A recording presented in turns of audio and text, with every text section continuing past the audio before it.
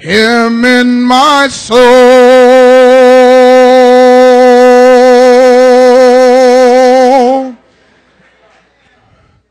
Thank God for Jesus Christ, the author and the finisher of our faith. Thank God for Jesus Christ. Happy New Year. Isn't it great to be alive?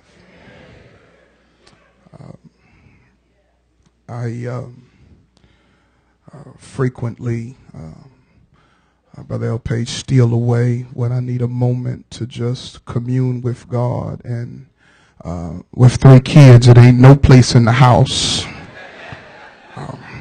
that one can go to get some communion time with God. And I find myself, after I drop my children off at school, that my favorite place is Inglewood Park Cemetery. That sounds a little strange, but it's quiet.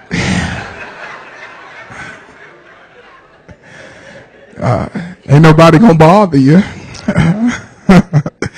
And I sit there and me and the Lord have discussions about y'all. Amen. About me, about my family, about life. And I park in the same place every time. It doesn't have any particular meaning. I just like that spot.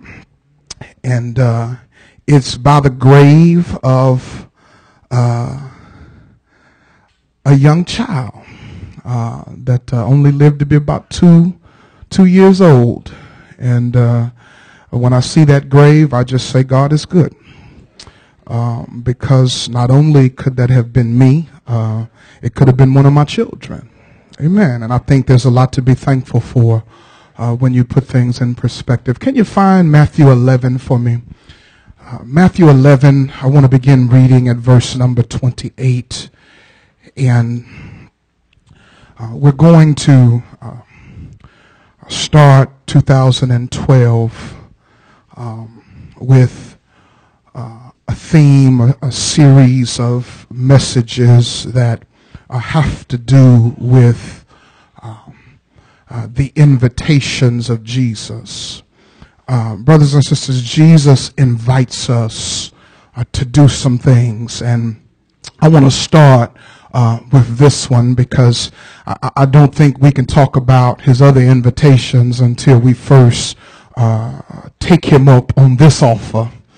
But the Bible says, Jesus speaking now, it says in Matthew 11, verse number 28, "Come to me, all you who labor and are heavy laden, and I will give you rest." You see that? It's a rich text. We're going to get into it.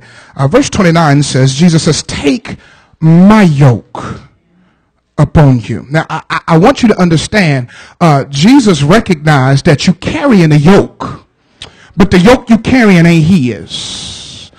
So he asked you, why don't you trade your yoke in for my yoke? So I want you to understand, whether you know it or not, you're walking around with a yoke. Now the question is, are you walking around with Jesus' yoke or somebody else's yoke? That's the first thing you need to ask yourself. "Come unto me, all you who labor and heavy laden, I will give you rest. And take my yoke upon you and learn from me. For I am gentle and lowly in heart, and you will find rest for your souls." And Jesus says, "For my yoke is easy, and my burden is light." Come on to me. In the minutia of religiosity, can I sound extra intelligent this morning? In the minute details of your faith, we have gotten away from the true meaning of being a Christian.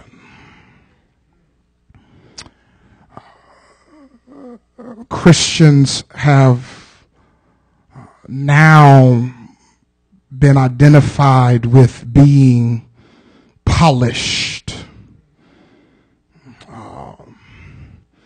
We now make looking good look easy. Kind of come across as spiritual elitists. That we always got it together, always got our I's dotted and our T's crossed. And we have fooled ourselves into thinking that because we look good on the outside, that's indicative of who we are on the inside. Y'all gonna help me preach this morning? But Christianity has no longer been identified with its true purpose. The true purpose of Jesus coming was to set free those that are enslaved. Jesus' mission is to set free those of us who are in bondage. I recognize that because of history and because of what has happened through time, that our faith has been associated with being all that and a bag of chips. But Jesus did not start our faith with people who had it all together. As a matter of fact, he was an itinerant preacher who left his job as a carpenter and asked 12 men to leave their jobs to go among the Galilean hillsides to preach the gospel of Jesus Christ. And the Bible teaches us that these men often broke Moses' law because they did not wash their hands and they did not be still on the Sabbath. As a matter of fact, they were labeled as renegades by their peers. Jesus started our faith with a bunch of men who would have never been considered leadership material and a bunch of men who would have never fit in the synagogue because they broke too many rules. But 2,000 years later, the people associated with Jesus' movement don't break rules. As a matter of fact, we make rules. The people associated with Jesus no longer are the social outcasts. It's the people who got it all together. You know, those people who hairs lay in every perfect place. Amen, somebody. You know the people who look like they're super spiritual because they got a big, gigantic, giant print King James version of the Bible that should sit on your coffee table, but they drag it in the church because they want to have a big Bible to show off. Amen, somebody. Christianity now has become a religion for people who always got it together. The problem is Jesus' invitation is not for people like that. As a matter of fact, Jesus' invitation is for people who are tired of trying to keep up that facade. As a matter of fact, Jesus said, if you're tired of trying to be all that in a bag of chips, drop that yoke and let me handle your messiness for you. Somebody gonna help me with this.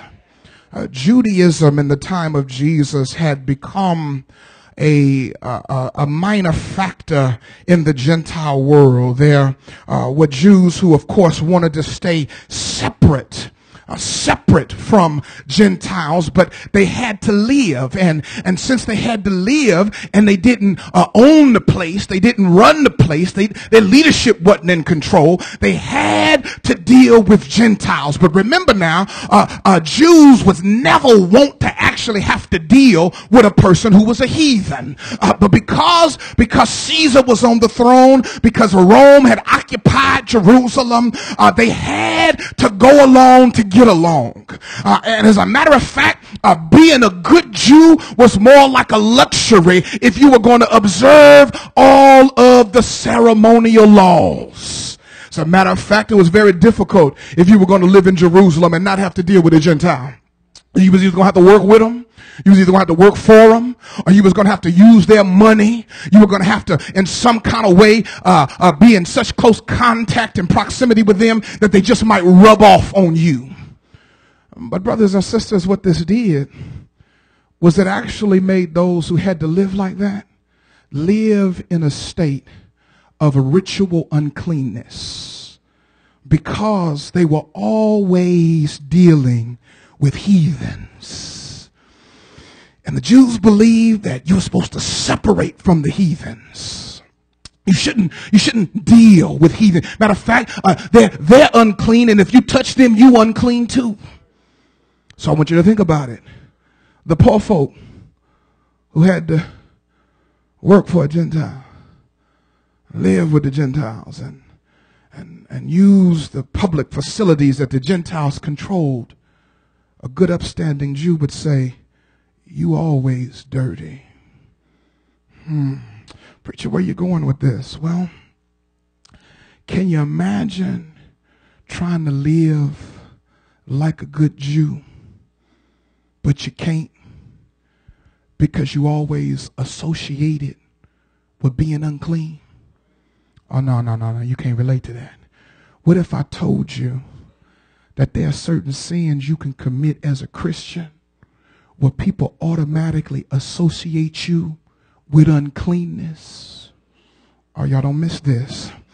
Y'all do recognize we have what we consider some heinous crimes that you can commit in the church of my Lord.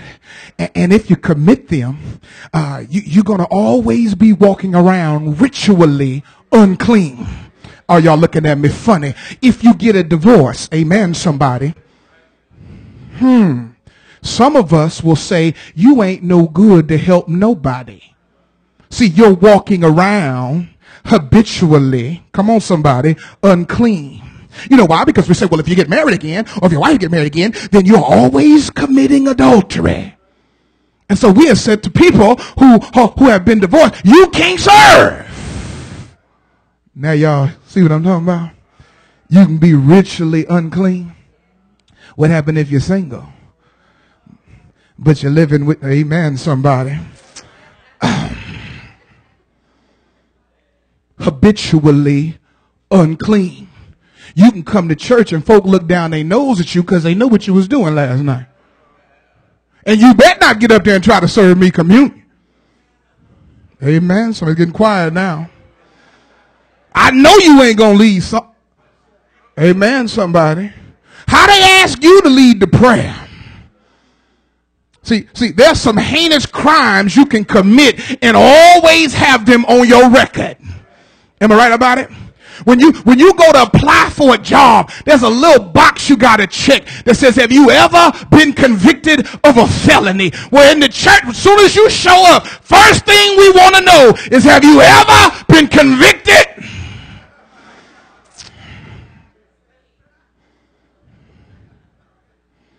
Can I make it real? You left here with a wife. You came back without one. Amen, Walls. You left here with children. I don't see you with them now. You left here this way, but you came back looking like this. What did you do? Am I right about it? Jesus says to his audience, if you are sick and tired of trying to hop to and look pretty and have it all together and always know what to say and what to do, if you are sick and tired of trying to keep up with the rest of the folk who are outpacing you, if you are spiritually inept, if you get C's in Sunday school, if you're the kind of person who don't get it right, you need to come to me. Jesus bids us to come. The question is, why? The reason why Jesus asks us to come is because doing it the way you doing it ain't working for you. As a matter of fact, you wasting time and energy Because Jesus only calls those who are wearied and tired. So I want you to look at it like this. He's calling for those who got an issue carrying around their sin. Now I'm going to really mess with your world. I grew up listening to this text with the preacher standing up saying, oh, bring Jesus your trials and your tribulations and your rent and your job situation, and he'll give you rest, and bring him your sickness. And guess what? Yes, Jesus can and will help you with your rent, your sickness, and your children's. But guess what? Jesus ain't asking you to bring him your trials and tribulation. Jesus is asking for your sin. I see that messes with us, because we want to take this text and run with the fact that we can take all our tribulation to Jesus and leave them there. Well, he'll take them, but in this text, Jesus is asking for the sinners to come here. Now, if you don't understand what it means to be a sinner, this text ain't for you. I'm only talking to those that are sick and tired of carrying around the luggage associated with being whatever you are. That's why many of us dress it up. That's why many of us make it look real good. But on the inside, we're rotten. We're suffering. We're trying to cover up our scars. We put that kind of makeup that make it blend in so you can't tell that we've been beat up, battered, bruised, and worn. We'll walk around covering it up with nice clothes, but on the inside, we're tired. Jesus says, come unto me. An interesting thing is the word come means, it's in the imperative form, which means to don't be where you are, come over here where I am. It is a verb associated with motion, which means if you're going to come to Jesus, you're going to have to come on. You can't sit where you are religiously. You got to come on. You can't sit where you are emotionally. You're going to have to come on. You got to stop thinking about how people look at you and come on. You got to not worry about whether or not you got your I's dotted and T's crossed. Jesus said, you just going to have to come on. Now, who he begs to come are people that are sick and tired of lifting heavy weights. The Bible says, all ye that labor and are heavy laden. The word labor means to be sore from hard work. Any of y'all know what it means to be sore at the end of the day? Lifting, carrying, back-breaking work. At the end of the day, every muscle in your body. Amen, somebody. You know when you've been on your feet all day and then you finally sit down, your feet throb with a heartbeat.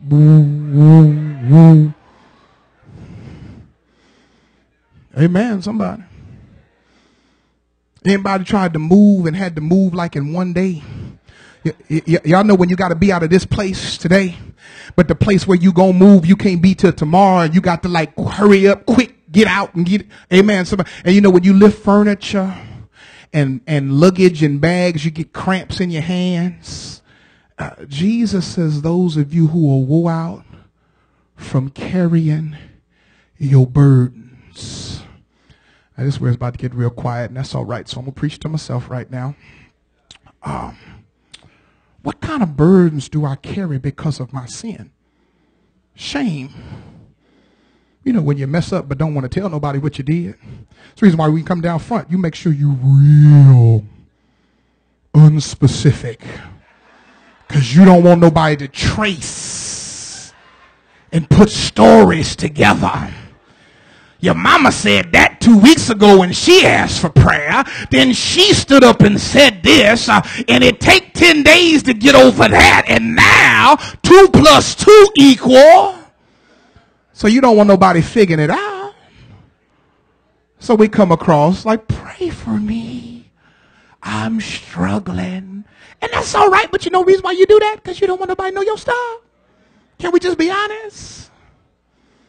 There's shame associated Now, it used to be, some stuff was shameful that for whatever reason, now we just gotten so used to it.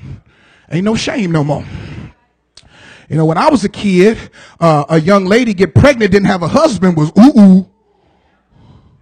You know, now, that's kind of the order we follow now. Amen, was. You used to be ashamed. And guess what? But people who did that, you know what they used to do when you was 14 and got pregnant? They would ship you to go live with your auntie in Mississippi. Unless you was in Mississippi, then they shipped you to California. Somebody know what I'm talking about? It used to be a time when you and wifey didn't work out, y'all moved away. You didn't stay at the same congregation. It's getting quiet. You know, there's shame associated with some stuff. But Jesus says, bring me your shame. See, the thing is, Christ know you're a sinner. You ain't fooling him. So what you carrying? If you gave your life to the Lord and got buried in baptism, guess what happened? He dealt with your sin, but you still got shame. And when you mess up after you get baptized, you still got what? Shame. You also might suffer from guilt. Guilt is when you feel badly about what you have done or caused others to do. And some sins we commit have long-term consequences. And every day you see that person, you think about what you did. As a matter of fact, we'll even accept guilt as being something from God because we think that's the punishment we're supposed to get for having messed up. And it's real quiet now. See, I know why I'm going through this because, see, I messed up back in 1957 and God is making me bad-ish because I sinned that one time and guess what? Now I'm walking around still paying for it. That's not what it means to be in Christ Jesus. We got that all mixed up. Some of us walking around acting like God is punishing us and taking it out on us. God is a forgiving God. And let me tell you something. If he was so mad at you based on what you did, he could take you out the moment you did it. So, why does Jesus ask us to come to him? I'm going to stop here because we got to come back next week. Watch this. Brothers and sisters, God's presence is associated with rest. You can't separate rest from God's presence. Jesus says, instead of trying to live up to the laws and the rule books, come dwell in my presence. Come unto me. Can I show you this in the scripture? Exodus 33, really quickly. I want to show you this. I'm going to stop. I'm not going to go too much farther because I don't want to rush, but I want to show you something. In Exodus 33, L. Page, interesting text. Moses was getting sick and tired of dealing with God's people. You know what it's like when you get a little worn out sometimes with people. You get worn out with your family, worn out with the people on your job, and you need a vacation. Anybody ever needed a vacation? And Moses was at the point where he was getting real tired of the Israelites because all they was doing was complaining and murmuring about what they didn't have. And oh, how I wish we were still in Egypt. It's better to be a slave than it is to be out here with God. We don't know where our next meal is going to come from. Why we got to live out here in the middle of nowhere? What is this? And they just griping and belly aching. And Moses was getting kind of mad. And so he goes to God and says, Lord, please help me deal with them. And then he says, please just let me know, am I doing what's right by still being on the job? he was wondering to himself, am I doing the right thing by continuing to put up with this, or should I just walk? Because I'm tired and I'm sick of this foolishness and I'm ready to go. And God says, hold on, man, let me give you some encouragement. So in Exodus 33, we're going to begin reading. We're going to begin reading verse number 11, because I think it's a wonderful phrase in this verse you need to understand. The Bible says in Exodus 33 and verse number 11, so the Lord spoke to Moses face to face, as a man speaks to his friend. You see that? That makes the song "What a Friend We Have in Jesus" take on extra significance, doesn't it? God spoke to him as a friend, as he would, and he would return to the camp. But his servant Joshua, the son of Nun, young man, did not depart from the tabernacle. Verse number 12. Then Moses said to the Lord, see, you say to me, bring up this people, but you have not let me know whom you will send with me. Yet you have said, I know you by name, and you have also found grace in my sight. Now, therefore, I pray, if I have found grace in your sight, show me now your way. In other words, Moses said, tell me what to do, Lord. I need some help. Y'all see that? All right. That I might know you, and I might find grace in your sight, and consider that this nation is your people. And God said, my presence will go with you. Now, New King James says, I will give you rest. Some of your versions say, I will give you victory. Now, I think I'll take either one. But I want you to watch this, though. Moses says, you're going to take these people. Y'all going to have to fight off your enemy. It's going to be some nights where your enemy going to camp against you and you think that I'm not here. It's going to be some times where you don't know what to do and you going to think I'm not here, but my presence is with you so you can have rest. Now, I'm going to preach it both ways. If you're a good old-fashioned King James person, and that's what you love to hear, the Bible says victory. Well, guess what? In Christ Jesus, in the Lord, his presence equals victory. You know what that means? We don't need God to do nothing but show up. Amen, somebody. Lord, will you do this? Lord, will you do that? Lord, just show up. And I know I'm going to have the victory because God don't lose. And if I'm on the Lord's side, I can't lose because I'm with him. But if you want to argue that the word is rest, then God showing up means you can kick back. God showing up means you ain't got to worry. You know, kind of like Greyhound. Leave the driving. Somebody gonna help me.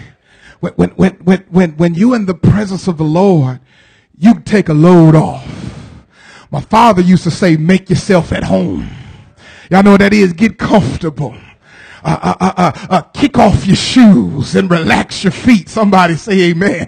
You can relax when God shows up and you are in his presence. Now, Israel understood that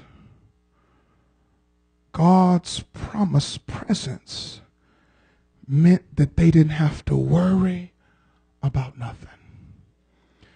Then Jesus steps on the scene in Matthew 11 and says, I will give you rest. Now, to a good Israelite who grew up knowing the scripture, that sounds like Jesus is saying that he's in the place of God. You say, well, preacher, well, we know that. Well, they didn't. Jesus is saying, I am he. And I will give you rest. Y'all know what really ticked the Pharisees off about Christ? Not that he healed folk. It's that he forgave sin when he did it.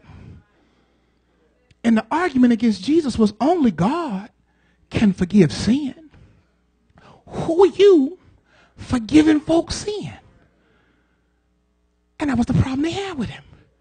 Jesus says, come unto me, all you that are sick and tired of carrying around the sin, shame, and guilt from what you did, and I will give you rest. That's 2012. And I'm sick and tired of carrying the luggage from last year. I ain't going to bring it into this year. I'm going to leave it back there. Don't you want to leave yours back there? Give it to Jesus. Come unto me. Now, I told you that Jesus recognizes that you're carrying around something. The question is, what are you carrying around? Now, can I go? I'm going to go James Austin on you in just a second. I ain't going to cuss, but I'm going to go James Austin on you.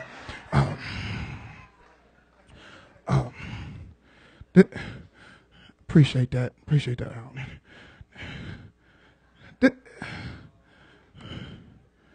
Y'all know what this is? Your country boys know this. Come on, Claude. This a yoke.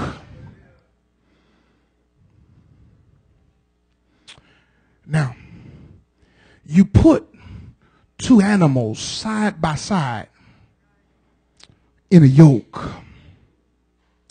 Now I need two animals. Horace, you mind being one of them? Thank you. Appreciate that. Horace going to be one of my animals. Y'all give some love to Horace Johnson. I need a little animal. All the little animals sleep because they was up late last night. My kids are asleep. Look at them. Okay, I need a little animal. Where's Mike at when you need him? Where's Mike at? Okay, okay. Come on, baby. I'll take you. Here we go. All right. Now, what's your name? Aaliyah, you shaking? Don't shake, baby. They're not looking at you. They looking at me, okay? Don't worry about it. They'll look at me. I'll just act like you invisible, okay? Don't be nervous. All right. Now, Jesus said you yoked to something. Okay? Now, Aaliyah, that's your name. Aaliyah, how old are you? 9. Oh, Aaliyah's I got a 9-year-old son, Aaliyah. What school you go to? Who your mama? I'm just messing with you, girl. I'm just messing with you. You better set these things up while they're young. All right. Now, Aaliyah represents all of us who have to wear one of these. Okay? Now, Aaliyah's yoke goes around her neck, but she got pretty hair, and I don't want to mess it up, so I'm going to hold this for her. But Aaliyah, I want you to stand still and let Brother Tyson do all the work, all right? All right. Now, this goes around Aaliyah's neck, just like that. Y'all see that? Everybody see that? And we all are walking around tied to something. You see that? Now, typically, 2 oxen are put in a yoke because they both can carry a heavy load. But if you put an oxen in with a donkey, who carry all the load? The oxen. Anybody ever been a pallbearer before? And the brothers on the other side of the box ain't carrying their weight? Note to self, anybody, male or female, if you're ever a pallbearer, always be the guy in the middle. Guy in the middle don't carry nothing. The ones in the front and the back, they do all the heavy lifting. When I was 17 years old, my grandfather died. I had just got my wrist out of a cast, had my surgery, broke my wrist really bad, had pins and everything. I couldn't lift a thing. They put me on the side of the casket with my weak hand. I don't think I did anything but put my hand on the casket. I ain't lift nothing. All right? Now, when you walk around yoked to something, if it's bigger than you, then you don't really carry much of anything. The yoke is designed for 2 animals to pull in tandem, together. All right? All right. Aaliyah, you stand right there for me, all right? Now, Jesus says, take my yoke, which means he also wants you to wear one of these. But the yoke is tied to him. All right. Now, whores get to be Jesus in the story. All right. He get to be the good guy. All right. Y'all think your big head can go through there? There it is. All right. Hope my arm don't get tired. Click. Okay. Now, if Jesus says, yoke yourself with me, and he is bigger than you, then who does the heavy lifting? Can I paint a picture for you? Your sin, your guilt, your shame, your looking bad, your scars, your stench. Jesus says, yoke yourself to me. Now, the promise he makes is that his burden is easy. The question, church, we got to ask is, why is his burden easy? His burden is easy because you ain't doing no lifting. Jesus is doing the carrying. So, if you yoked to trying to look good for other people's sake, after a while, that's going to get heavy. I got to do this again. I gotta keep up this lie. I gotta look. I don't feel like looking good today. Oh, that's all right. I just won't go. That's how I'll remedy that. I'm sick and tired of going to church anyway, y'all. Get on my nerves down there because y'all always expect me to. Isn't that what we do? I don't have nothing to wear. I ain't got that much gas in the car.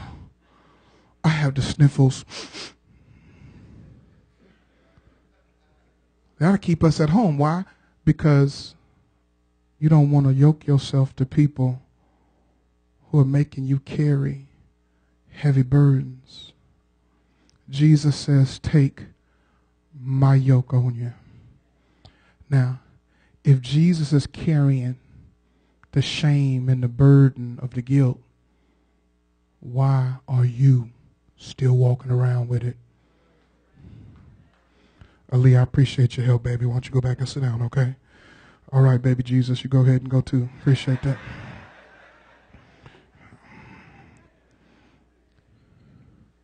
Why are you still walking around with your head down? Why are you still walking around acting like you're not good enough? Why are you still walking around like God don't love you? Why are you still walking around? Let me tell you something. We all have skeletons. And some of us got walk-in closets. Can we be honest? The problem is Jesus knows where your skeletons are. So be real with him. And once you're real with the Lord, then the rest of us don't matter. Well, they look at me funny. They gonna look at you funny regardless. Well, they gonna think I'm a this. Well, let them think it. That's all right. Let them people think what they want. Opinions are like belly buttons. Everybody got one. You ask me, mine gonna be different from somebody else. We all got opinion. Y'all know what I always say. They gonna talk about you till you go crazy. And when you go crazy, they're going to talk about you.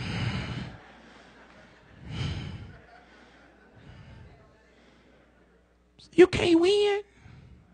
Jesus says, yoke yourself to me. Now, brothers and sisters, can we take Christ up on his invitation? I only got to the first first promise he makes. He gives 3 invitations and 5 promises, but he asks you to come. I'm going to open this invitation to you. Will you come to the Lord? Are you sick and tired of carrying around a load that ain't meant for you to carry?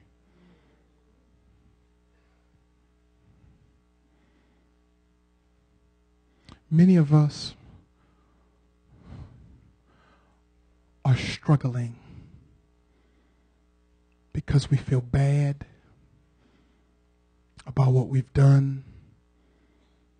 And that godly sorrow and remorse is good if it drives you to the Lord. But the Lord don't want you to walk around with it because he asked you for it. The question is, will you give it to him? If you're here and you're not a child of God, he wants you to come. Well, I got to get some stuff straight. No, you don't. Because whatever it is you got to get straight, you can't get straight without Christ. So this way you ought to come first. Do this first. Then we can work on your stuff. Or Brother Moore, I have addictions I don't know if I'm going to be able to say no to tomorrow. Will you say yes to Jesus today? We'll worry about tomorrow if you get it tomorrow. Let's worry about what Jesus asked for right now. Brother Moore, I'm struggling because I loves the women. I understand. So God made them look like that for a reason.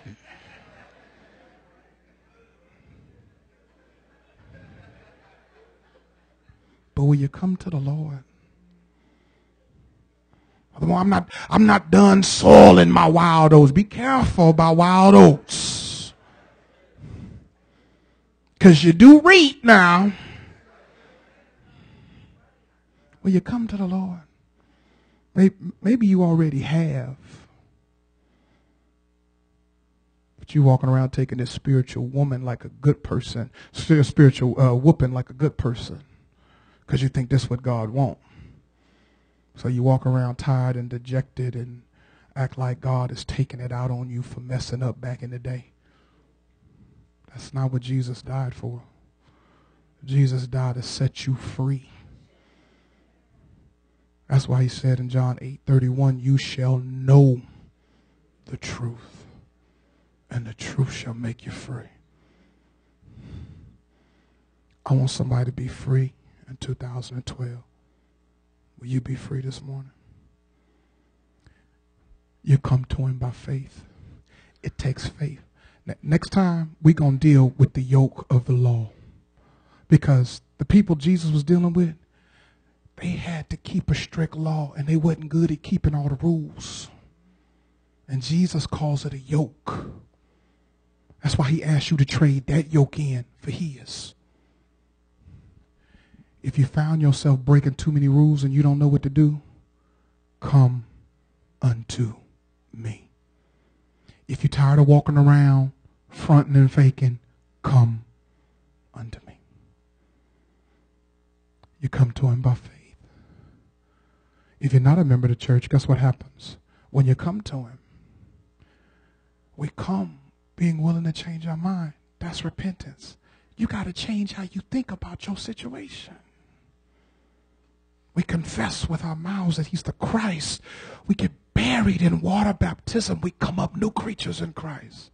Remain faithful unto death, and heaven will be our home. If you're here, you already remember, you too got to come by faith.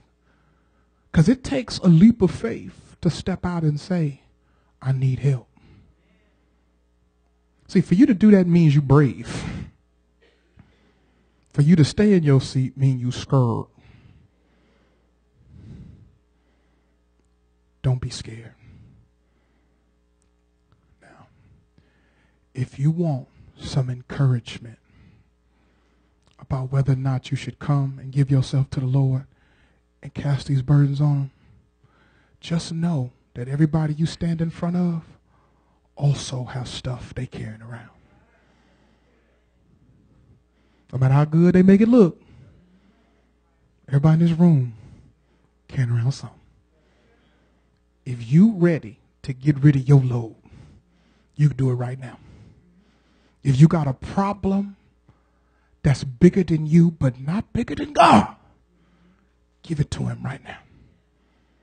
Jesus says, come unto me. Can you stand to your feet? Pass me not, O gentle Savior, hear my humble cry, while on others thou art calling. Do not pass me by, Savior. God bless you as you come. God bless you as you come. God bless you as you come. Lord, hear my humble cry.